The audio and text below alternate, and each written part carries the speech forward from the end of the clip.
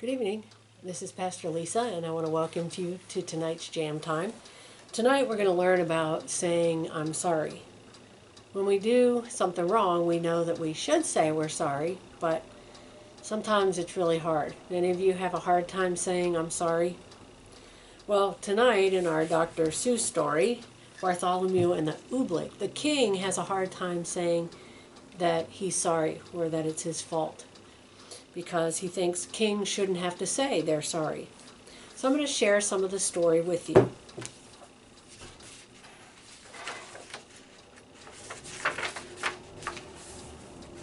Bartholomew had seen the king get angry many, many times before. But that year, when His Majesty started growling at the sky, Bartholomew Cubbins didn't know what to make of it. Yet all that year, the king did it. All year long he stared up into the air above his kingdoms, muttering and sputtering through his royal whiskers. Humph! Things that come down from the sky. All spring when the rains came down, he growled at that. All summer when the sunshine came out, he growled at that. And all autumn when the fog came down, he growled at that. And that summer when the snow came down, he started shouting, "This snow, this fog, this sunshine, this rain, bah! Though these four things that come down from my sky." But King Derwin, Bartholomew tried to calm him, "You always have had those same four things come down." "Well, that's the trouble," bellowed the king. "Every year, the same four things. I'm mighty tired of those old things. I want something new to come down." "Something new come down?" Bartholomew gasped. "That's impossible, Your Majesty. You can't have it." "Boy, don't you dare tell me what I can and cannot have. Remember, Bartholomew, I am king." "I know, sire," said Bartholomew. "You rule all the land and you rule all the people, but even kings can't rule the sky." "Can't, eh?" His Majesty flew into a terrible rage. "Well, maybe other kings can't do it, but maybe I'm one king who can. Mark my words, Bartholomew Cubbins, I will have something new come down." And that night, when the king was sleeping, he came up with an idea to call in the magicians. And when the magicians came, they did a spell and did some magic and conjured up something new that would come from the sky. And it was called Oobleck. And they didn't know what it was going to look like, but the next morning when Bartholomew and the king woke up, there were little green things coming down from the sky. And Bartholomew was worried, but the king was all excited, and he said, "Bartholomew, go to the bell ringer and have him ring the royal bell so that we can have a celebration." But when Bartholomew got there and the bell ringer was ringing the bell, nothing happened because all the oobleck was sticky inside the bell and gloopy and nothing would ring. So Bartholomew thought, "I need to warn the people." So he ran to the trumpeter, but there was oobleck in the trumpet and he couldn't make any sound except for glub. So Bartholomew went out to warn people, and he realized that the oobleck was coming harder and harder and people were just running all around crazy. And so he went to warn people in the palace, and he found that the royal cook had already rushed down to the royal kitchen. Bartholomew Cubbins saw him trapped there, stuck to 3 stew pots, a teacup, and a cat. The royal laundress rushed outside to save her laundry. Bartholomew saw her stuck tight to the clothesline between 2 woolen stockings and the king's best Sunday blouse. He saw the royal fiddlers. They were stuck to their royal fiddles. Everywhere Bartholomew ran, he saw someone stuck to something.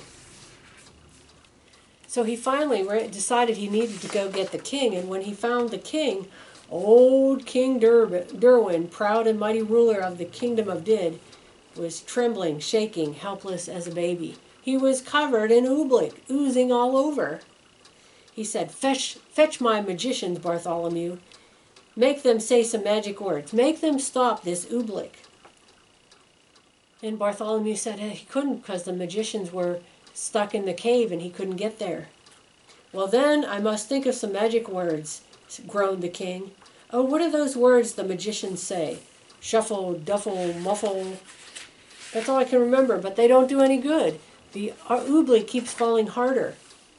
Bartholomew Cubbins could hold his tongue no longer. And it's gonna keep on falling, he shouted, until your whole great marble palace tumbles down. So don't waste your time saying foolish magic words. You ought to be saying some plain and simple words. Simple words? What do you mean? I mean, said Bartholomew, this is all your fault.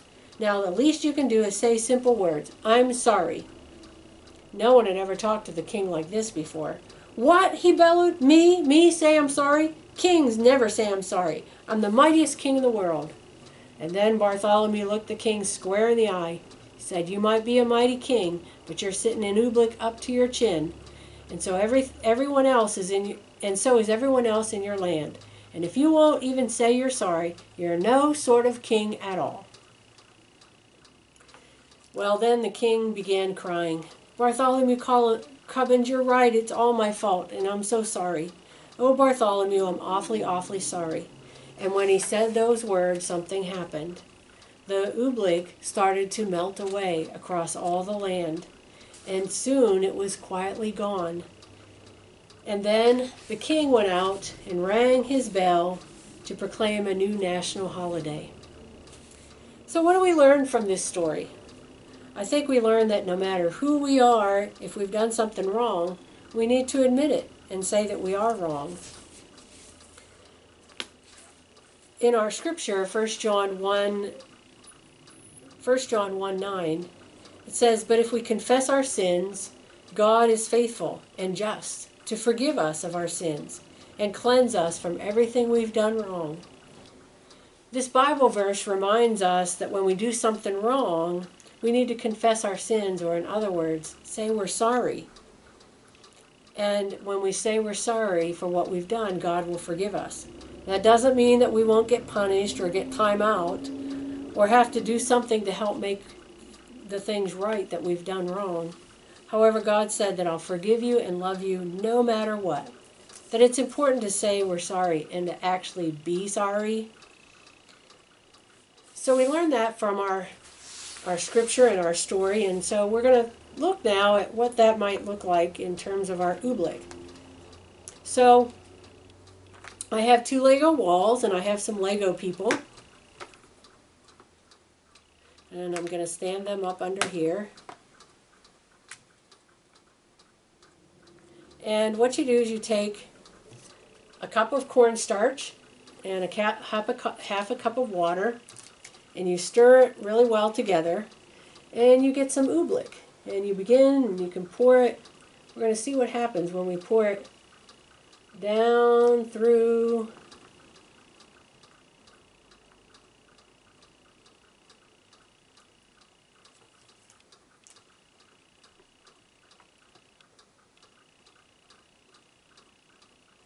our oobleck is going.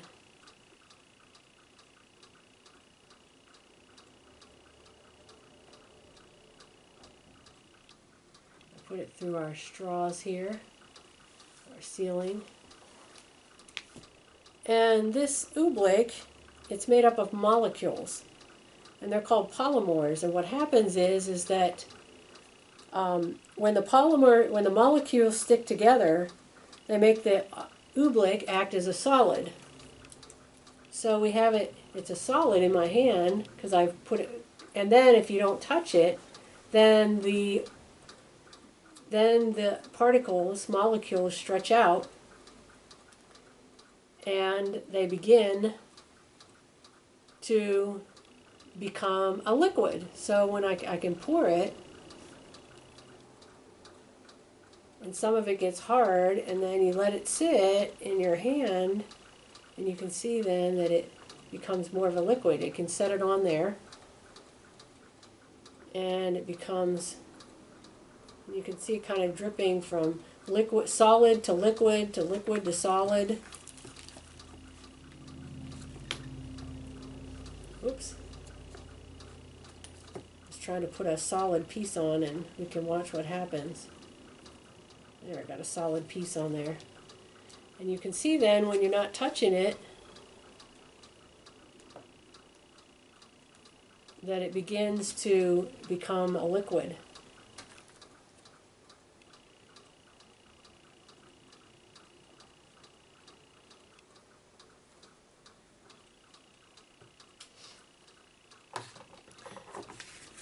So you can try this at home and have some fun, because now I can take this from the bottom, and and when I touch it, it becomes this solid, and when I let it up here and set it there and don't touch it, then the molecules stretch out and become a liquid. And then when I touch them and have them in my hand, they're a solid and then become a liquid. It's kind of fun to play with. But whenever you're done playing with it, don't throw it down your drain. It causes a clog. You just want to throw it in the trash.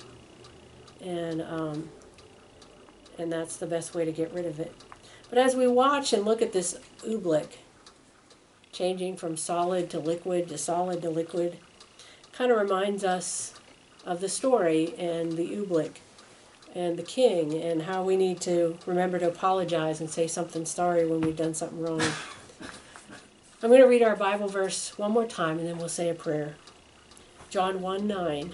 But if we confess our sins, God is faithful and just to forgive us our sins and cleanse us from everything we've done wrong. So let us pray. If you'll repeat after me. Dear God, please forgive me when I've done something wrong. Help me to know you'll love me no matter what, and you'll forgive me. Amen. Thanks, and have a good night.